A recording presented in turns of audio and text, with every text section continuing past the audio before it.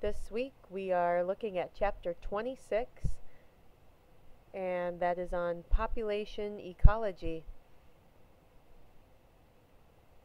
When we say population ecology, it probably brings up memories of a few years ago when the news hit the front headlines that the Earth had finally reached a population of 7 billion people. As population ecologists, there's a lot of things to wonder and worry about, knowing that there's that many people on Earth, and that will be one of our topics during this chapter. However, at the start of the book, of this chapter, we have a story that's kind of interesting. It's called A Honking Mess. The story of Canada geese, which we're all familiar with. One thing you may not have known is that they were hunted to near extinction in the late 1800s. And in the early 1900s, federal laws and international treaties were put in place to protect them and other migratory birds. In recent decades, the number of geese in the U.S. has actually soared, so it looks like their numbers have completely recovered. For example, Michigan had about 9,000 birds in 1970 and today has more than 300,000. We can see these plant-eating birds congregating in a lot of public places these days, like golf courses, parks, around lakes and ponds. I know at the school in Albert Lea, we have a pond that has a population of Canada geese as well. Now, today, they're actually considered pests and nuisances because they produce the slimy green feces that people tend to step on or get on their clothing. And it also gets into the water and contributes to the algal bloom because of the nutrients that are in their feces. Also, Canada geese pose a hazard to air traffic, such as happened in 2009 when some geese went through some engines of U.S. Airways plane and caused the plane to make an emergency landing. Luckily, all 155 people aboard survived and were just fine.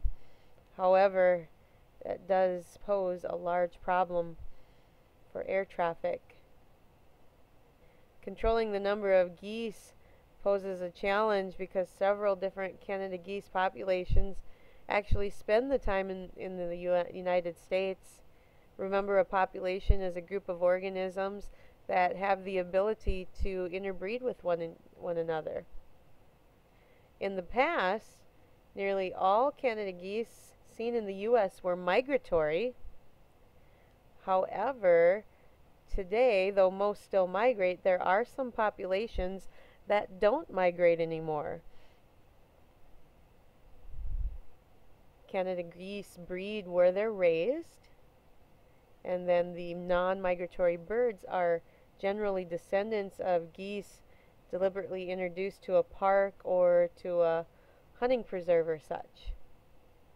During the winter, the migratory birds often mingle with the non-migratory ones, and it's hard to tell them apart.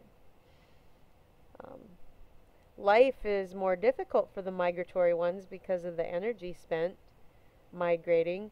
The ones that do not migrate have more energy to spend on reproduction. In 2006, increasing complaints about Canada geese led the U.S. Fish and Wildlife Service to encourage wildlife managers to look for ways to reduce the non-migratory Canada goose populations without harming the migratory birds.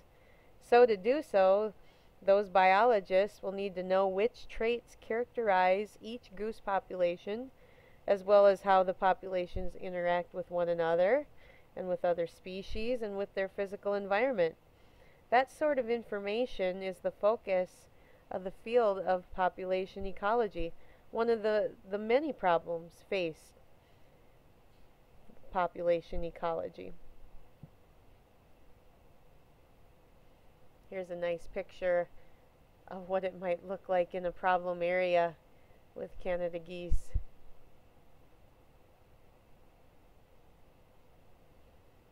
Population demographics. Ecological factors affect the size, the density, that's how compacted a population is, the distribution, that's where they're located, and the age structure of a population. Studying a population ecology often involves the use of demographics, which is statistics that describe a population. Understanding the demographics help us to understand the population itself. Biologists often have to use sampling techniques to estimate the actual population size, or how many individuals are in that population. One of those methods is plot sampling. It estimates the total number of individuals in an area based on direct counts in a small portion of that area. So rather than counting the whole population, they count a small area and then estimate the total amount. These estimates are most accurate when the organisms counted are not very mobile and conditions across the area they occupy are more or less uniform. Again, the population size is the total number of individuals in a population.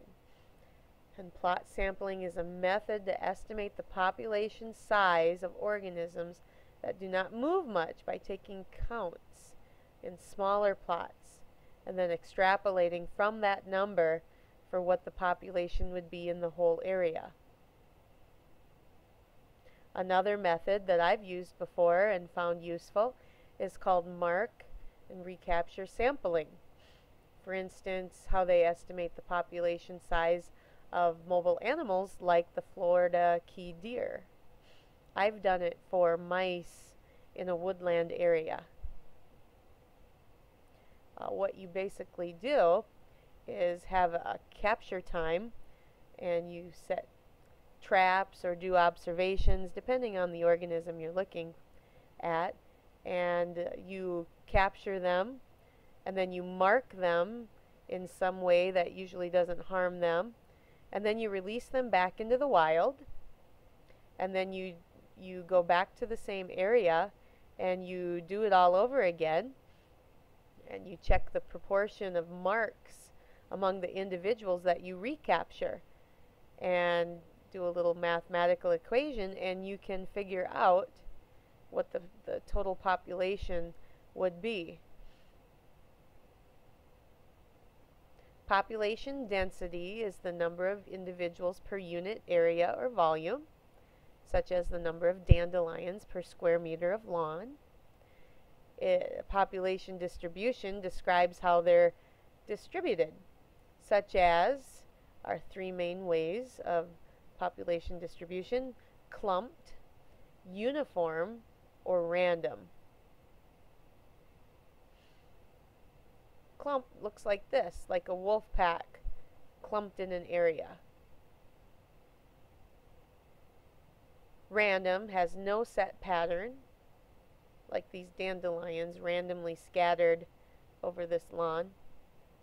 Near uniform is often because of the territoriality of the individuals, that they like a certain space between them and the next individual or the next group of individuals. It's near uniform, such as these penguins here, uniformly spaced, like they all have a little arm's width that they like to be away from the nearest individual.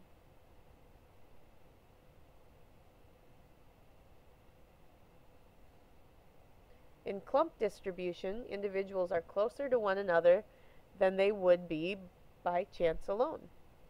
It's due to resource distribution, limited dispersal availability, or asexual reproduction. Clumped is actually the most common distribution pattern. The most common. And often, again, if there's a resource, those individuals, that population, may clump near the resource, such as how humans clump their populations near water or in cities. Near uniform distribution, they're more evenly spaced than would be expected by chance. It's found in breeding colonies and with competition for resources.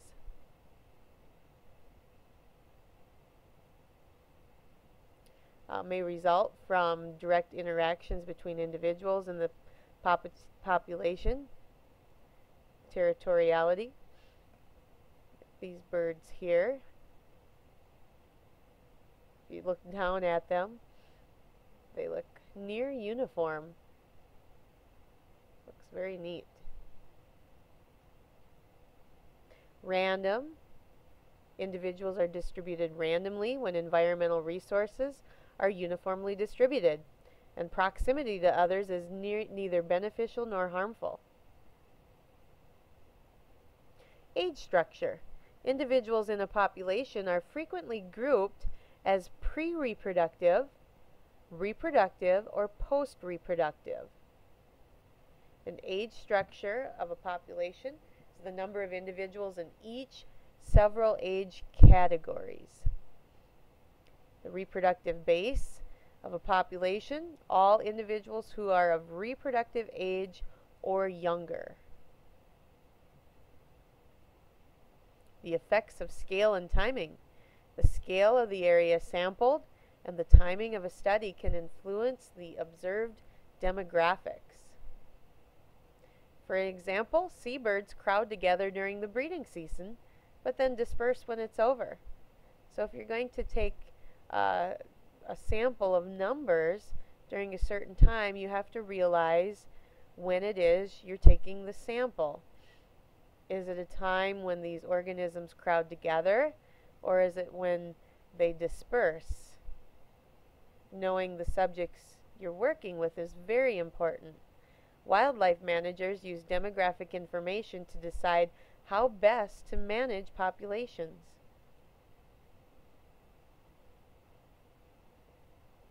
Ecologists explain population growth in terms of population size, density, distribution, and the number of individuals in the different age categories. Remember, those age categories are pre-reproductive, reproductive, and post-reproductive. They have methods of estimating population size, such as random sampling and mark and recapture, and the density of the population in the field.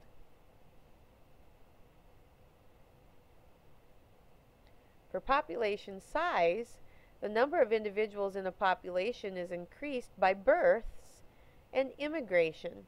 That's moving into an area. And it's decreased by deaths and emigration, or moving out of the population. Here's a picture to show that. Births and immigration coming in, deaths and emigration going out. This is going to affect your population numbers. From 0 to exponential growth? Well, apart from immigration and emigration, an interval in which population size remains unchanged with no net increase or decrease in the number of individuals is called zero population growth. We can measure births and deaths in terms of rates per individual or per capita. Again, per individual or per capita. Per capita growth rate, or R, equals the per capita birth rate, B, minus per capita death rate, or D. I see I have a spelling error here. Again, per capita growth rate, or R,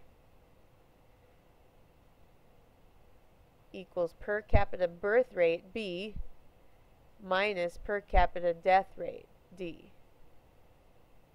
So growth rate equals births minus deaths, basically. Example, 2,000 mice live in the same cornfield. 1,000 mice are born each month. The birth rate is 0.5 births per mouse per month. or 1,000 divided by 2,000. 200 mice die each month. The death rate is 0.1 deaths per mouse per month. 200 divided by 2,000. So therefore R is 0.4 per mouse per month. 0.5 minus 0.1.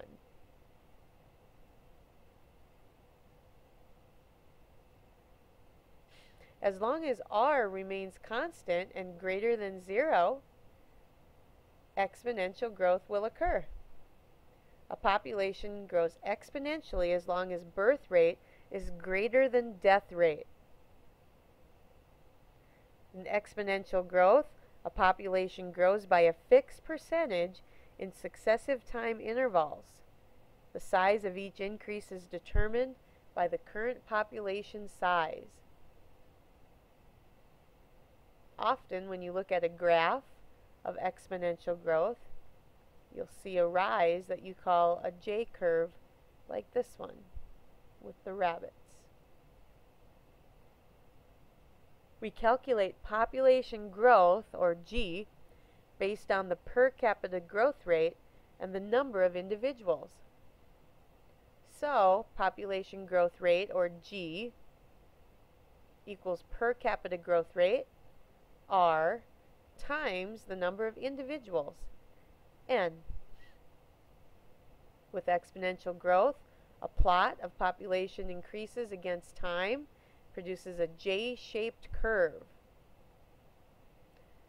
Number of new individuals increases each generation, although per capita growth rate stays the same.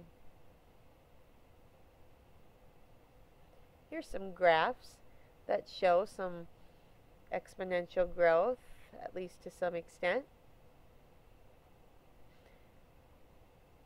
Populations can maintain exponential growth as long as there's no limiting factors. A limiting factor is something that can inhibit population growth, such as disease or lack of resources and food or lack of shelter.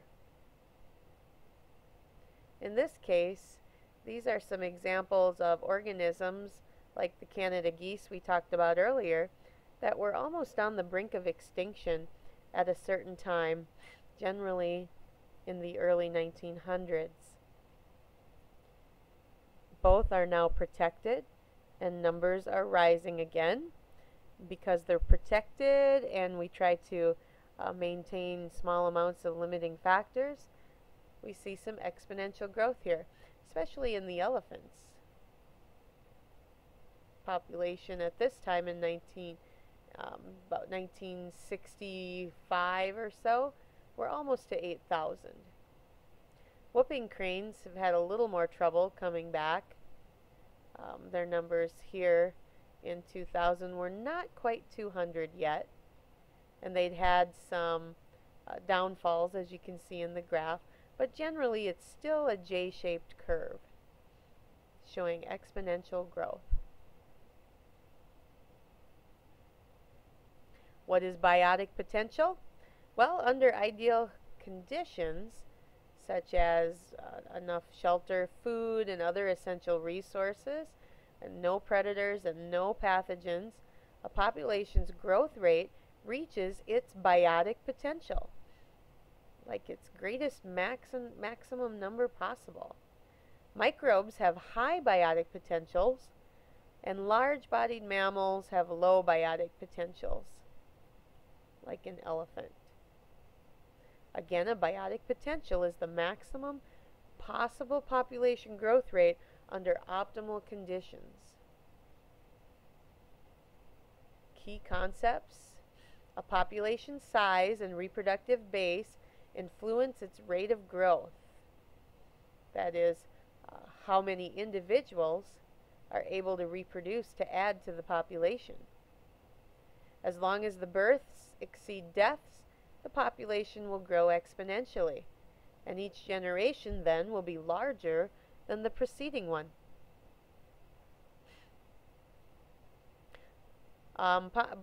Populations seldom reach their biotic potential because of too many limiting factors, such as not having the necessary resources like food, territory, and there may be disease and such.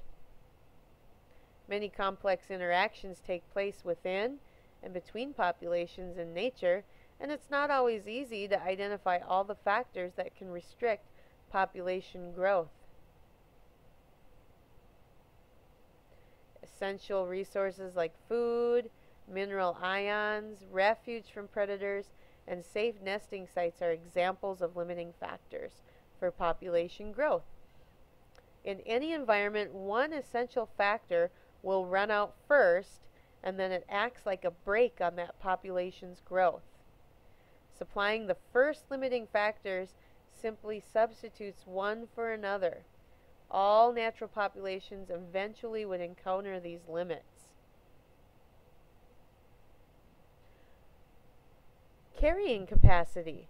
A given environment can sustain only a certain number of individuals in a population indefinitely.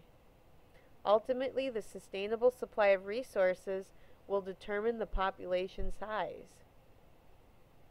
So carrying capacity is the maximum number of individuals of a species that an environment can sustain at a given time. In a graph, generally, we put carrying capacity marked in a line like this, going horizontal. Often, if we look at the population growth of a species, you can actually see where carrying capacity is, such as for this fish. This fish population has a little bit of change over and over again, but generally, if you drew a line, you would be able to find carrying capacity must be somewhere around in here.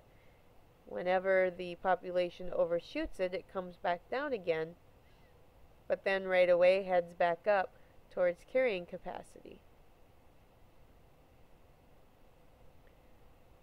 Those graphs are good examples of logistic growth. It's a pattern that shows how a small population starts growing slowly in size at first, but then starts to grow rapidly. Then it levels off as it nears carrying capacity. It usually shows what's called an S-curved graph, as opposed to exponential growth shows a J-curved graph.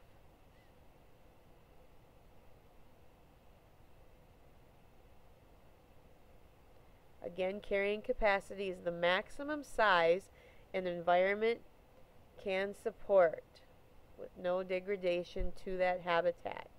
It will vary with each habitat and species and varies in changes of resources.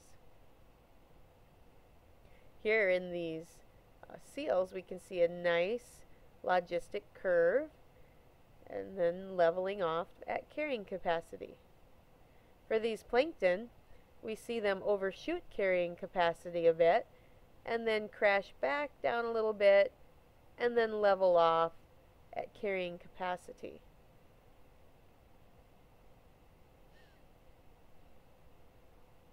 Often in predator-prey interactions, predator and prey populations influence each other, especially if the prey is one of the sole sources of food of the predator.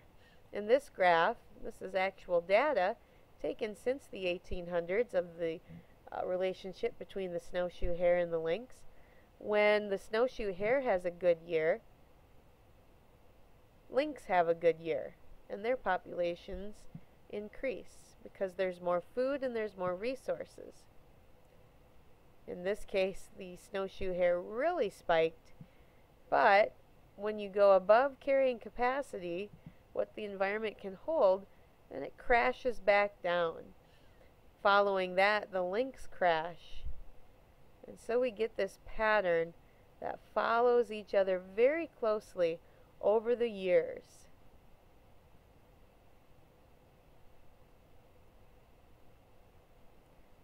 K, which is often used to symbolize carrying capacity then is estimated right about here for the hair and right about here for the lynx.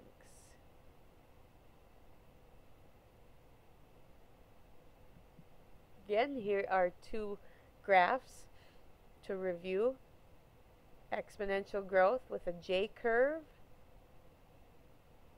and logistic growth with an S curve, leveling off at carrying capacity.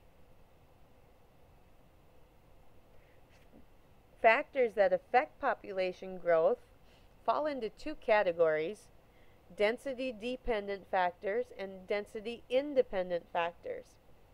A density-dependent factor is a factor that limits population growth and has a greater effect in dense populations than in less dense ones. Some factors include pathogens and parasites. As populations increase, it's much more likely that within the population there will be pathogens and there will be parasites. These things are dependent on their density. With density-independent factors affecting population growth, these are things that the population has no control over, like fires and earthquakes. The population has no influence over something like that, therefore it's called a density-independent factor.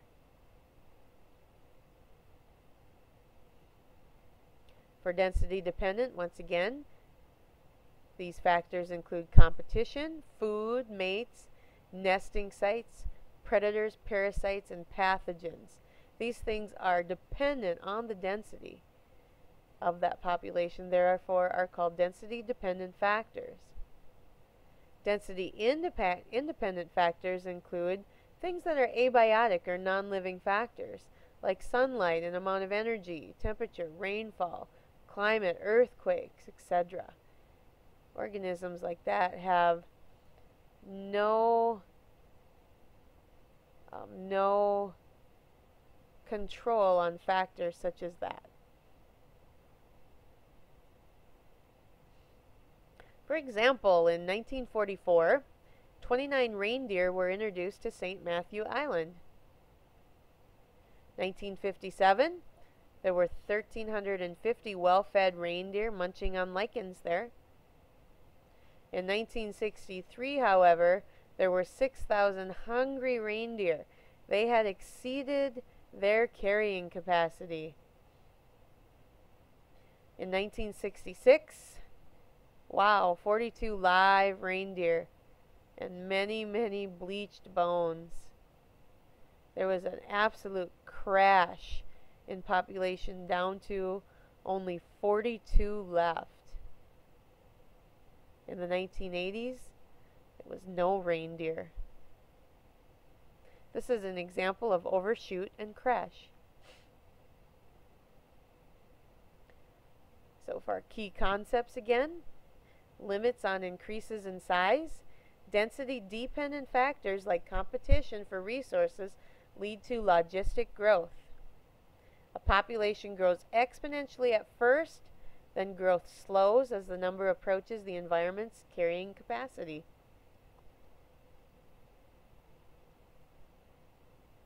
Life history patterns. Reproduction-related events that occur between birth and death make up what's called a life history pattern.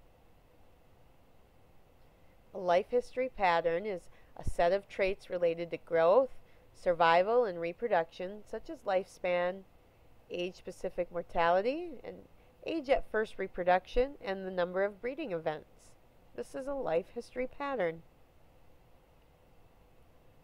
We study life history traits within a population by recording what happens to a specific cohort. A cohort is a group of individuals born during the same interval.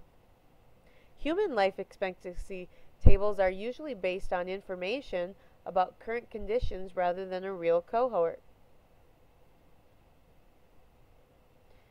Patterns, information about age-specific death rates can also be summarized by a survivorship curve, which shows how many members of a cohort remain alive over time.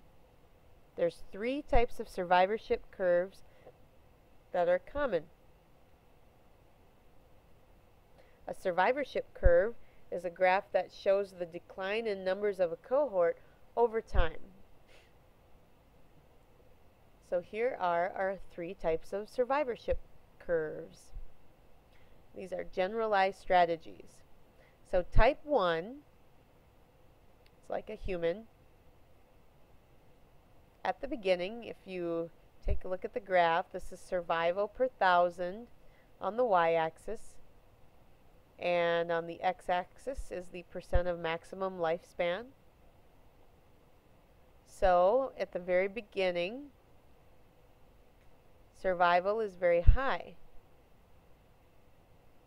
Your chances of dying are not very great until you start to get older. Then death rate increases in these post-reproductive years. Again, a human is a great example of a type 1 survivorship curve. Chances of staying alive young are good, but decrease when you get post-reproductive state. Some organisms, like type 2 organisms like Hydra, it's an animal that likes to live in freshwater ponds, lakes, and streams.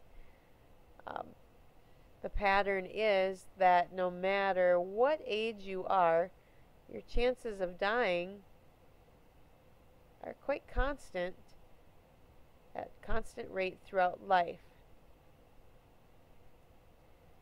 Again, that's a type 2. A type 3 survivorship curve,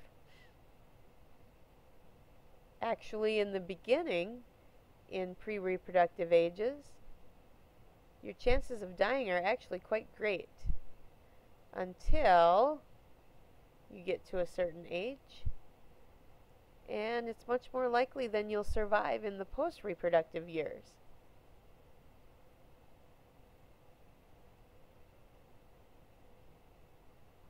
Elephants have a type 1 survivorship as well, with low mortality until old age.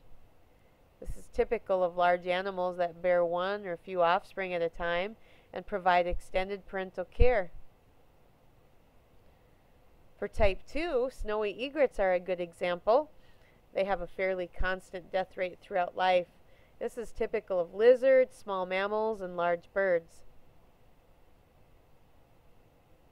The type 3 survivorship curve, sea urchins are a great example. Mortality is high for the larva, and in old age, but low in adults. It's typical of species that produce many small offspring and provide little or no parental care.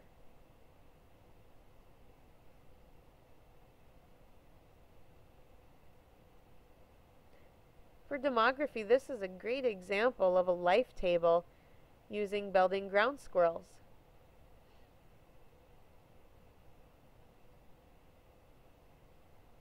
Let's look at the life table a bit. Here we have our cohorts, which are our ages. We have the number alive at the start of each cohort, so you can follow this through. This is the female side, that we started with 337.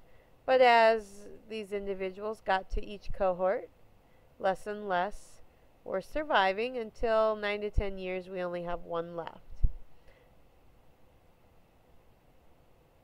This is the proportion alive at the start of the year.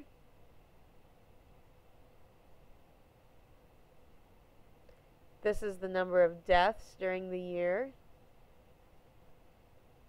This is the death rate and the average life expectancy once you're at each cohort age.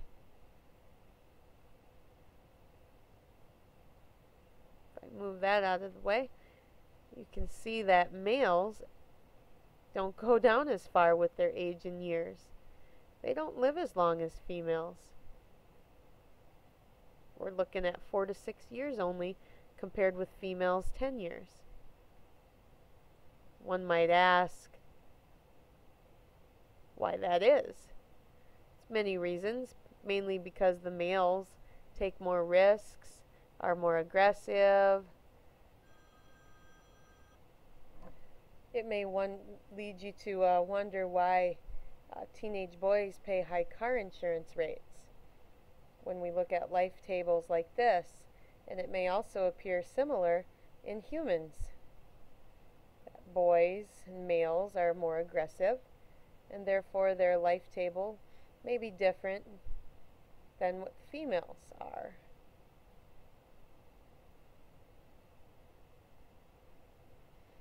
Here's a graph that plots their life table. The relatively straight lines of the plots indicate a relatively constant rate of death. However, males have a lower survival rate overall than females do.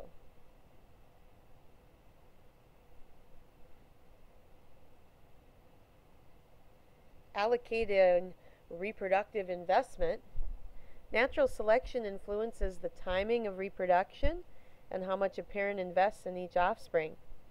The most adaptive reproductive strategy is that which maximizes a parent's lifetime reproductive success.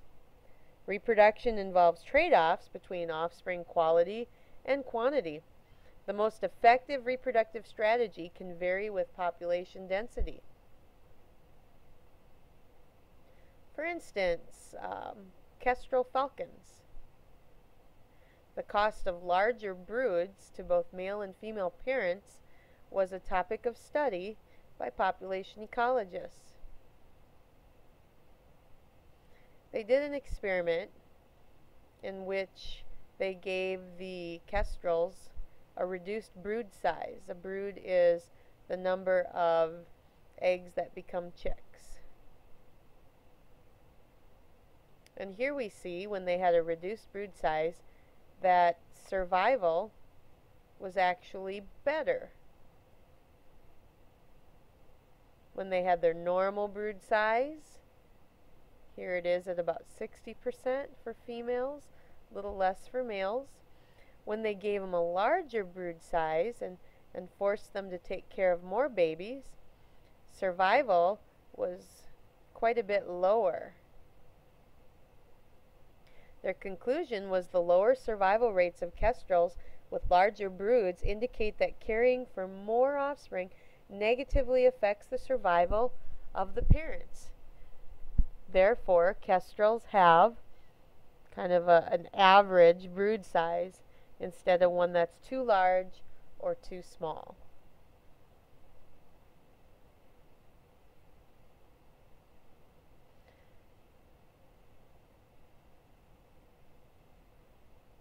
Reproductive strategies, we find about two main patterns. Then when we think about trade-offs with the number of and size of offspring versus the survival of the parent, we have a strategy called K-selected strategy.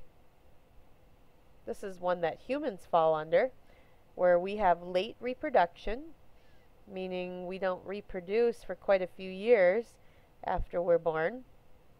We have few offspring, and with the few we do have, we invest a lot of time in raising those offspring, and typically there's a lot of maternal care there.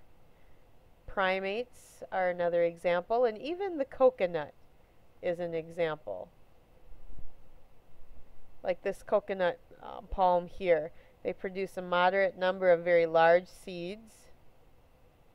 The large endosperm provides nutrients for the embryo, an adaptation that helps ensure the success of a relatively large fraction of offspring.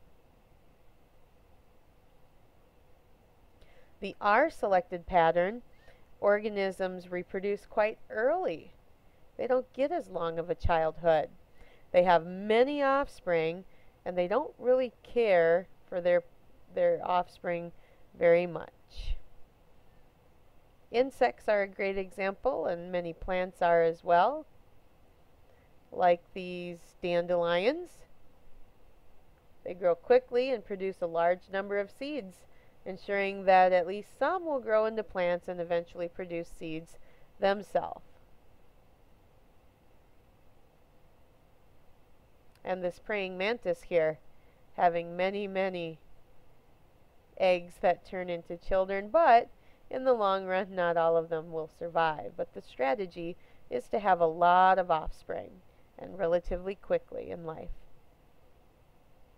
But again, it's about the trade-offs with the number and size of the offspring versus the survival of the parents and the offspring.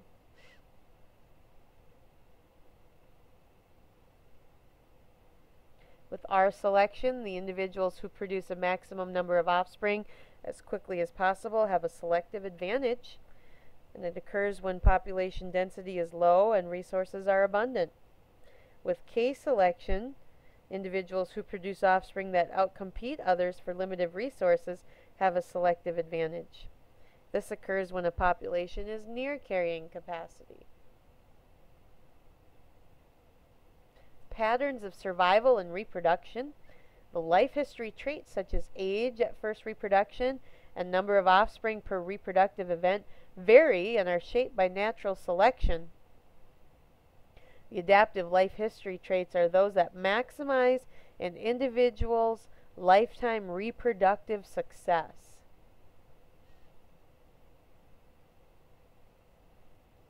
Here's a good example of K and R species. K species having a nice logistic curve with slow growth up to carrying capacity. R species doing the boom or bust, overshooting carrying capacity and crashing down to slightly below it. Evidence of evolving life history patterns. Organisms continually adapt to environmental changes as when shifts in predation pressure alter life history traits. Example, a long-term study by evolutionary biologists illustrates that the effect of predation on guppy life history traits. Several populations of guppies live in a stream with many small waterfalls that serve as natural barriers. And different guppy populations face different predation pressures. Some populations live with killfish, a relatively small predator that eats the immature guppies. Other populations live with cichlids, which are larger and tend to eat the mature guppies. The guppies hunted by the cichlids grow faster. They're smaller at maturity, they reproduce earlier, and have more offspring at a time. And they breed more frequently than the guppies hunted by killfish. Researchers found that these differences in life history traits are genetic. The predators acted as selective agents that influenced the guppy life history patterns. Compared to guppies raised with killifish, guppies raised with cichlids differed in size and length and the time between their broods. The effect of overfishing on Atlantic cod. In response to fishing pressure on larger fish, Atlantic codfish began maturing faster and reproducing younger. In 1992, a ban on cod fishing came too late to stop the Atlantic cod population from crashing. Life history changes were early signs of overfishing. Had biologists recognized the signs, they might have been able to save the fishery and more than 35,000 jobs. Human population growth. Here we are. This is about us. For most of history, the human population grew very slowly. In 2009, human population size surpassed 6.8 billion. And in about 2011, on about Halloween of that year, we reached 7 billion. The growth rate began to increase about 10,000 years ago, and then it soared during the past 2 centuries. 3 trends promoted the large increases.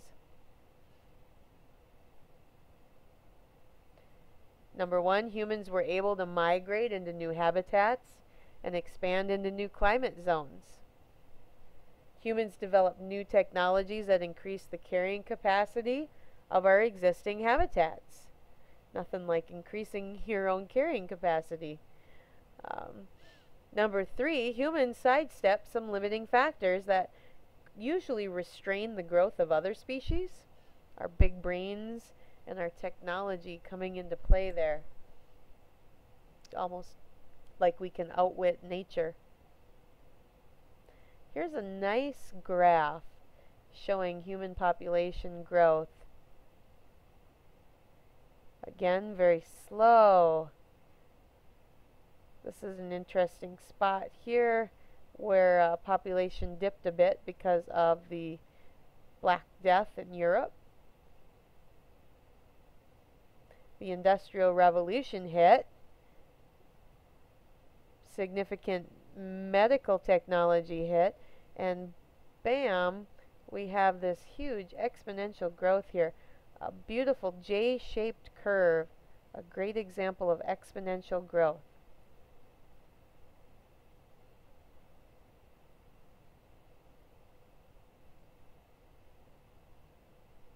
Our key innovations, human skills that override normal population limits. We've learned to start fires, build shelters, make clothing, cooperate in hunts, manufacture tools. Our language and our knowledge that we pass to generation after generation. Our agriculture to feed and have a more dependable food supply. Improved sanitation, medical advances, vaccines, antibiotics. Energy from fossil fuels allowed development of mechanized agriculture to sustain even a larger population yet. These are our key innovations that have led to our population growth as it is. With fertility rates, the quality of life is inversely related to population growth, resource depletion, and pollution. Many governments now offer family planning programs to reduce fertility rates. Worldwide, total fertility rate has fallen from 6.5 in 1950 to 2.6 in 2008, and replacement fertility rate for developed countries is 2.1. Again, the total fertility rate is the average number of children the women of a population bear over the course of a lifetime. The replacement fertility rate is the average number of children women of a population must bear to replace themselves with a daughter of reproductive age. The world population is expected to reach 8.9 billion by 2050 and possibly to decline as the century ends. China and India each hold more than 1 billion people. Together, 38% of the world population. The United States is third with 307 million.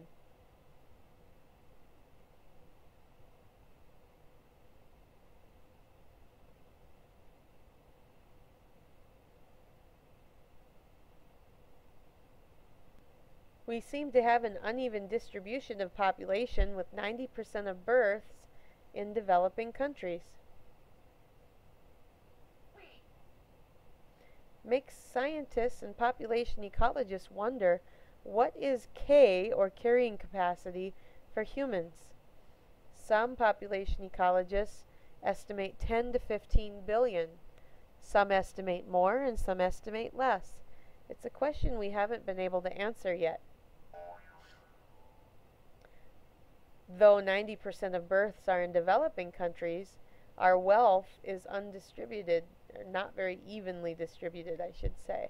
The wealthiest 20% consumes about 90% of the resources, which increases the gap between the rich and the poor.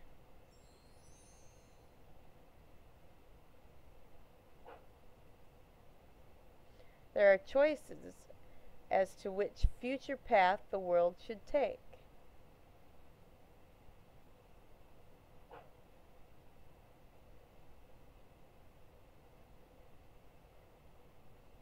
Age structure diagrams. An age structure diagram shows the distribution of individuals among age groups.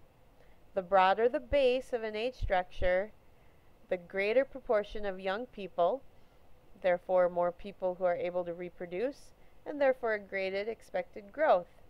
More than 1/3 of the world population is in the broad pre-reproductive base. The world population growth can't be slowed for many years because 1.9 billion people are about to enter reproductive age.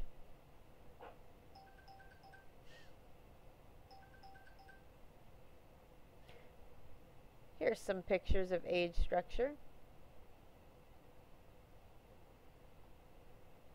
This one shows rapid growth, slow growth, such as the United States, and zero growth. What you want to do is look at the base and see how many people are going to be entering reproductive age, and above the base, how many people are currently in the reproductive ages. If your base is large, you're going to be having more babies and more individuals added to your population. Like rapid growth in Kenya here. The most highly developed countries have the lowest birth rates and infant mortality and the highest life expectancy. High population growth is correlated with low levels of economic development and low per capita consumption of resources. Negative population growth in some countries also poses challenges. The demographic transition model describes how changes in population growth often unfold in 4 stages of economic development. The demographic transition model is a model that describes the changes in human birth and death rates that occur as a region becomes industrialized. Stage 1, pre-industrial. Before widespread technological and medical advances, birth and death rates are both high and growth rate is low. Stage 2 is transitional. The industrialization begins. Food production and healthcare improve. Death rate drops fast, but birth rate declines more slowly. Population growth rate increases rapidly. For example, Mexico. Stage 3 is industrialized, fully industrialized. People move from the country to the cities where birth control is available, and couples want smaller families. Birth rate declines to closer to death rate, and the population grows less rapidly. For example, the United States. In stage 4, it's post-industrial, the population's growth rate becomes negative. Birth rate falls below the death rate, and the population decreases. This is like Japan. Some countries in Europe, some members of the former Soviet Union and Japan currently have negative population growth. Birth rate is lower than the death rate. The negative growth produces a population with more old people than young, which can become a problem because older individuals have traditionally been supported by a larger, younger workforce. Development and consumption. On a per capita basis, people in highly developed countries use far more resources than those in less developed countries, therefore generating more waste and more pollution. The ecological footprint, the area of Earth's surface required to sustainably support a particular level of development and consumption. People in China and India consume less than average. Per capita footprint of the U.S. is more than 3 times the average, though. We would say we have a large ecological footprint.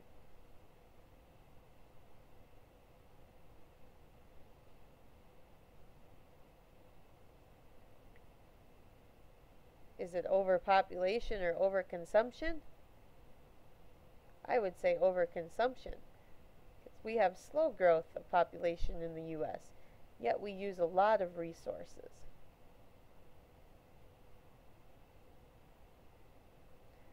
Billions of people in India, China, and other less developed nations aspire to live like Americans. For everyone to live like an average American, 4 times the sustainable resources available on Earth would be required. The human population may already be living beyond its ecological means or above Earth's carrying capacity. The human population. Human populations have sidestepped historical limits to growth by way of global expansion into new habitats, cultural traits, and technological innovations. But no population can expand indefinitely, and we're starting to push our limits.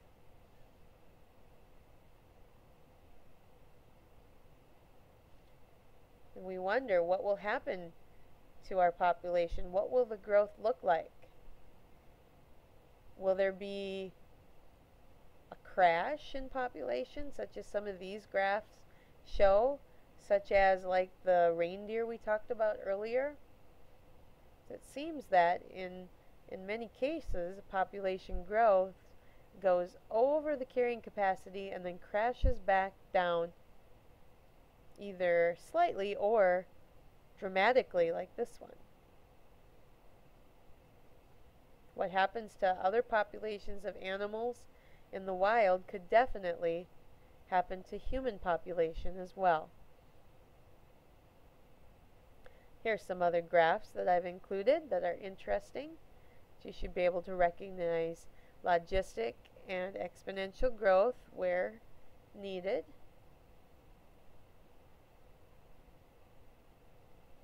I like graphs. Here's one that shows the relationship once again between predator and prey. When one does well, the other does well, and when one crashes, the other tends to crash. Same thing here with these rabbits and coyotes.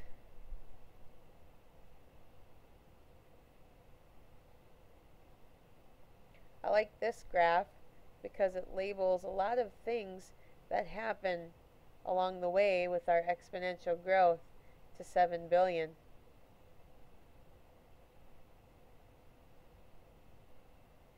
Which of these will represent the human population in the future?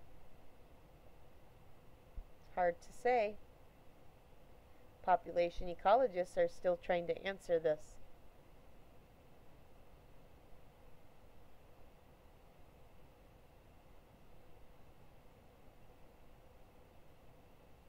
These are some interesting graphs concerning China.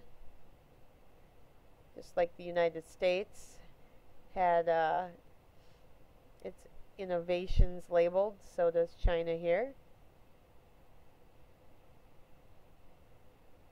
This was an interesting diagram that can bring up some good discussion.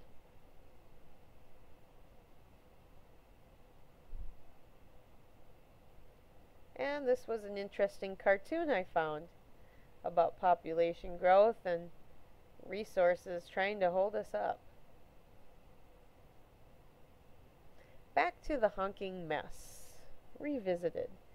Samples of tissue found in the engines of the plane that landed in the Hudson were sent to the Smithsonian Institute for DNA analysis.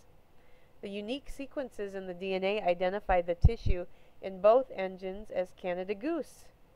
The isotope mix in the feather bits indicated the birds were migratory from a Canadian population.